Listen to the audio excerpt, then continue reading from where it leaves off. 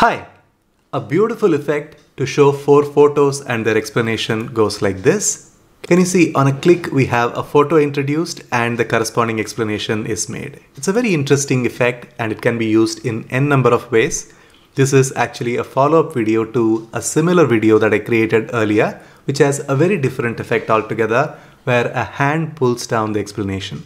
I will leave a link to that effect in the description box below the video and also in the iCard. If you have not watched that, you can watch that next. So let us learn how to create this interesting effect from scratch. But before that, I am Ramgopal from presentationprocess.com, the creator of comprehensive all-in-one PowerPoint bundle, a collection of more than 4,500 premium animated PowerPoint templates that help you create beautiful and engaging presentations in minutes. The first step is to create the frame for the photo. So let us go to Auto Shapes Gallery. From basic shapes, let us pick up this one called as Circle Hollow and then hold the Shift button down to draw the circle like so and then place it over here and then reduce the width by moving this yellow handle to the outside. So that is the frame. The next step is we need to give this the color that we want. In this case, I want to give this dark teal color. Go to Shape Outline and say No Outline. Then we need to have a circle that fills this frame. So let us go to Auto Shapes Gallery, pick up the oval tool, hold the Shift button down as you draw a circle like so and place it. Now make sure that when you right click and send this to back, that it totally covers and fits inside the frame. Now let us give this a light teal color like this. Let us select both of these shapes and ensure that they are aligned properly. So let us go to Align Middle and Align Center. Now that looks good. The next step is to have a picture that cover this area so this moves down. So let us go to Auto Shapes Gallery, pick up the oval tool once again and then hold the Shift button down and have a circle. Maybe this is a little too big. Let us place this right on top of the previous one and then hold Ctrl and Shift so you are able to adjust the size properly. Now that is a proper size. Let us have all of these selected. Then go to Align Middle and Align Center. Now that looks good. Let us select this, go to Shape Outline and say No Outline. Now let us fill this with a photo of our choice. So let us go to Insert and then go to Pictures, Stock Images, and I'm going to search for the picture of a bird. So let us go here and say Enter. Let us have the picture of this eagle and say Insert. Then let us go to Crop to Shape and have it as a circle. Then go to Crop Aspect Ratio and say 1:1.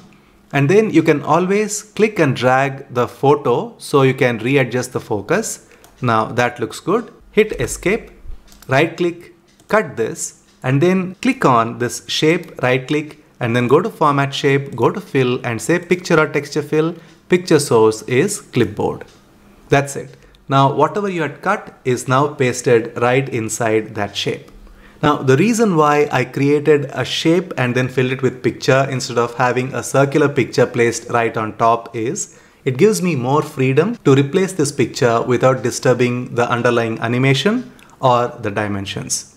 You will see why in a few minutes. So now we have the photo. There is a placeholder behind and behind that is the frame. Now why did we choose the placeholder? The placeholder would need to come down so it reveals the text which is the explanation for the photo. Now to save you some time, I've already got the text. I'm going to place it right here and you can see that our smart guide is helping us position this properly. Now it is time to add animations. First, let us have this photo drop into the frame. So let us go to Animations and say Fly In, and this flies in from top like so.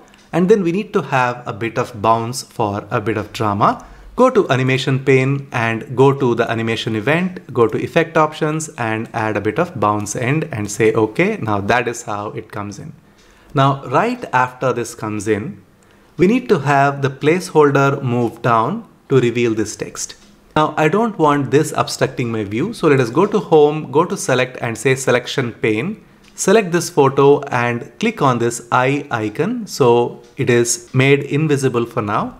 Now this is the frame that I want to be moved. So let us go to Animations and add Motion Path Animation down. So that is how it comes down.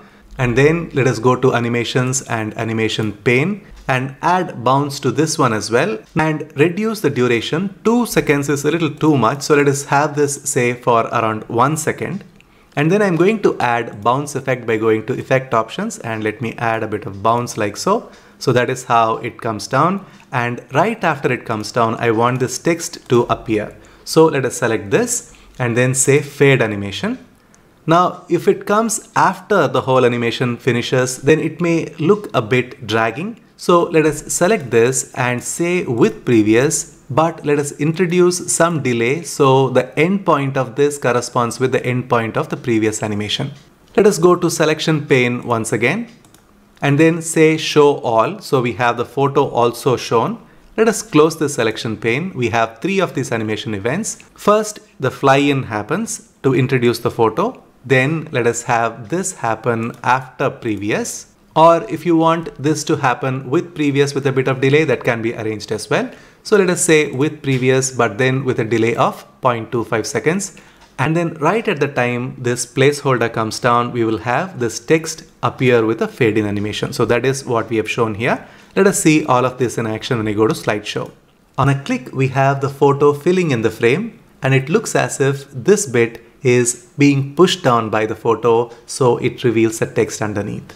I'm very happy with this result. So let me select both of them and then move it slightly down so it is more towards the center. Then let me press Ctrl D to create a duplicate and then place it right next to the previous one.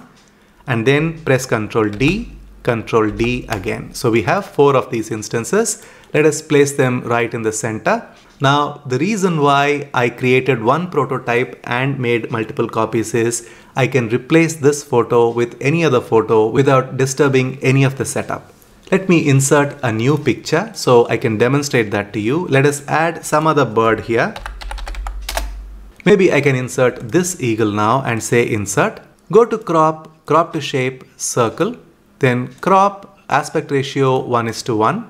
Now this is properly framed. I don't have to do anything else. Let me click outside, right click on this, cut, and then select this, right click, go to format picture, go to fill and then say picture or texture fill. Now the picture source is clipboard. Now the picture is replaced and the animation is still retained. When I go to slideshow, you can see this is the first one and this is the second one. So that way I can always change any of these and have as many instances as I want. If I want, of course, I can always change this frame color.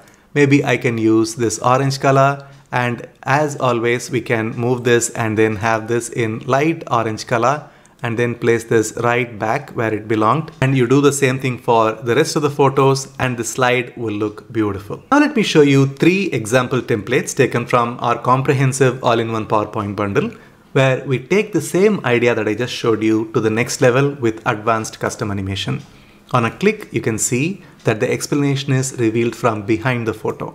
This is a different way to do the same thing that we had done earlier, but with a bit of drama. The next example is 4 icons and text. Here we have replaced the photos with icons, and the icons are introduced in style with a hand that comes in and then draws the placeholder and then reveals the icons and the explanation. It's a very interesting effect, definitely will draw the viewer's attention and hold it till the time you finish your slide presentation.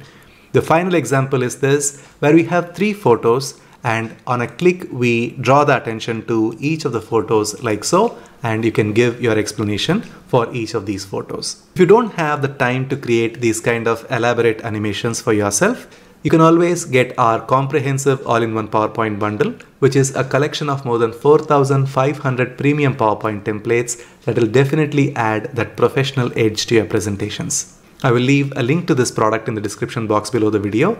Click on the link and check out more details.